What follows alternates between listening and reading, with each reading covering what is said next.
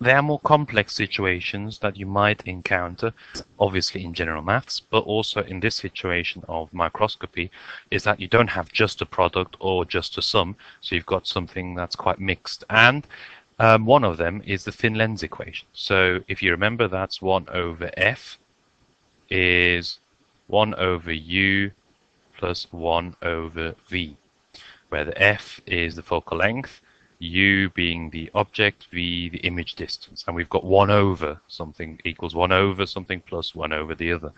So in this situation, you'll might know the object and image distance. You take 1 over the object distance, that value added to 1 over the v value, that value, add these two values together, that will give you what the focal length would be if you 1 over the focal length calculated like that. Now, again, the situation might occur that you know u and you know f. So how do you progress from here? The easiest way to do this is the following. So you might have the situation where f is given as 5 centimeters and u is given as 10 centimeters. In this case, what you'll do is, my best bet is first insert the values. So you would have 1 over 5 centimeters equals 1 over 10 centimeters plus 1 over v. So you can see the v is still stuck on the right hand side.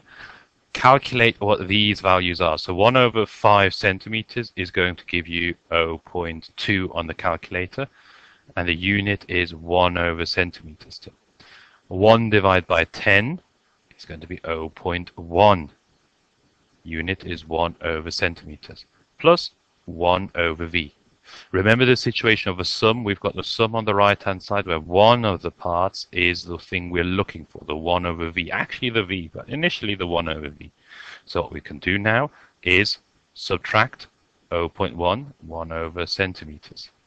And if we do so, remember, you've got 0.2, 1 over centimeters minus 0.1, 1 over centimeters on the left-hand side, which is going to be equal to 0.1, 1 over centimeters minus 0.1, 1 over centimeters, so that will disappear and leave you on the right-hand side 1 over v alone. And now you can just calculate what's 0.2 minus 0.1. That's going to give you 0.1 unit, 1 over centimeters. 1 over centimeters equals 1 over v. Done. No, not really. Because if you look at this, what you have here is you haven't calculated the value that we're looking for, which was the v alone, but you've calculated 1 over v. And you can see that in the unit. You would expect the object, the image distance, to be in units of centimeters. You've got a unit of 1 over centimeter. So what you have to actually do is invert both sides. So you have to turn the 1 over v into v. So you flip this fraction. Here, you would flip this around. So this would mean that this equation then becomes, flip this around, so what's at the top is at the bottom, and the other way around becomes v. If you look at the unit, what was at the top becomes the bottom, bottom becomes the top, so it's going to, instead of 1 over centimeters, centimeters over 1, which is centimeters.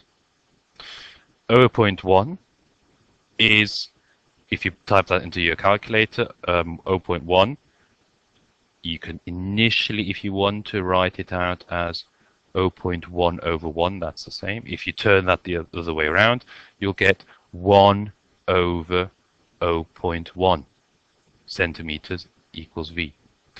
Now, either you can do that in your head or in a pocket calculator, but remember 0.1 was 1 over 10. If I turn that upside down, what I'll get out as an answer is 10 centimeters. And this is now where you've got the final answer, v equals 10 centimeters. But the big thing is you've used rearranging the equations here with a little help of actually plugging in values. So you've plugged in the values, you got a sum, you know how to treat the sum. you got the last bit here where you, instead of having straight away V, you've actually got 1 over V. So you invert that and get this out. That is the most complex equation you'll come across while we're working with microscopy.